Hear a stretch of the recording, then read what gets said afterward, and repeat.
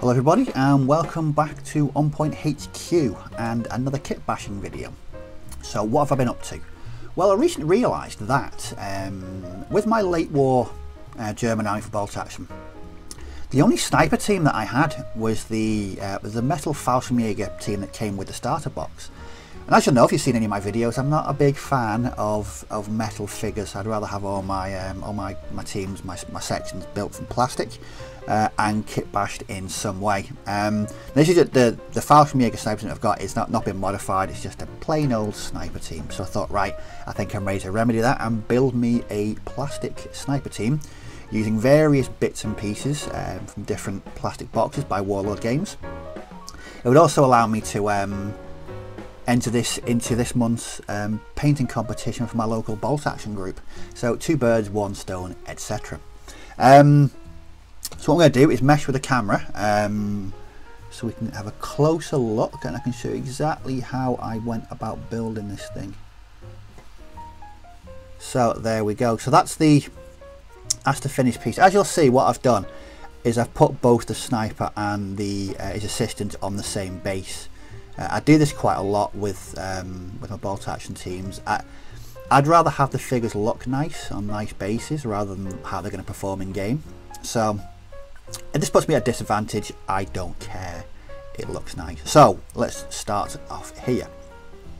If you've seen the video for the build that I made of Major Konig from my Stalingrad Germans, I went with a different pose for that. I didn't want a standard shoot aim type of affair for that guy, and I've gone with the same with this guy. I didn't want him in just a bog standard generic sniper pose.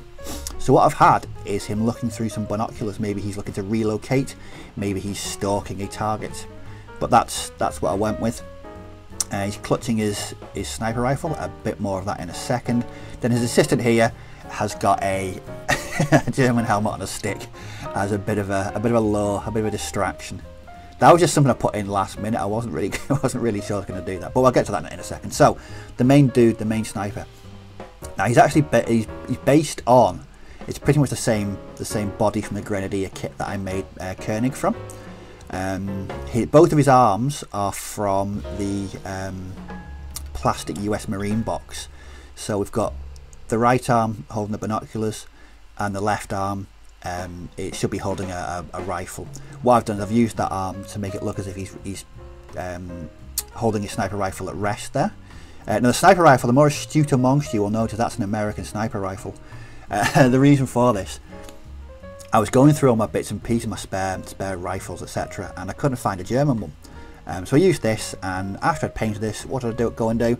I found a sprue with a German sniper rifle on, but there's no way I'm going back in to change that at this stage. He's found it or stole it or something. Either way, he likes his American sniper rifle. The head is from the plastic SS box, just going with a peaked cap there, and the equipment is just bog standard equipment from the Grenadier box. And so that is the main sniper. Very, very simple pose, but I think it gives me a more sort of natural pose than just aiming down the sights of a sniper rifle. I don't like that. It's just something I don't like. So on to his assistant. Now he's actually the main part of his body is from the German Blitzkrieg box, the kneeling guy, and then his right arm, where he's holding that rifle, you can see that there, that's from the US Marine box as well. And the left arm is from the plastic Grenadier box. So when I was building this, I thought I wanted the assistant to be doing something rather than just pointing. So I came up with the idea of making him into like a decoy or a lure or something. So what I've done is that's just a cocktail stick cut down and painted, and then the helmet is actually from the plastic Hanomag 251 box. It's supposed to be stowage you put on the side, but I thought no, it looks like quite a good piece to use. So what I've done, I just used a pin vise to drill holes, some bullet holes into the helmet there, and that went together quite well. But painting wise, yeah, nothing different from what I normally paint. So they've been a base colour of Vallejo German field grey, Adcrax Earthshade wash, and then just very, very basic highlights. I keep it simple when I do painting. I don't go over the top, so that's why they look quite simple, but as always the highlights really set the miniature off, and then just the equipment painted as well. The base, yes, a bit over the top as normal. That's just my standard corkboard, balsa wood, floorboards, grit. This base actually took me 5 minutes to make. It's so, well, once you've got the hang of your basing technique, your basing methodology, yeah, I knew in my head exactly how I wanted to look. So I just sourced all the pieces from my various bits, boxes and bags, sat down and built it. The windows were actually a last minute addition. I wasn't going to include any windows, but as you'll see, some broken glass in there. Again, that's just been made using some bits of plastic from an old blister. Excuse me. So there we have it. That is the excuse me. That is the whole sniper team completed. Yeah,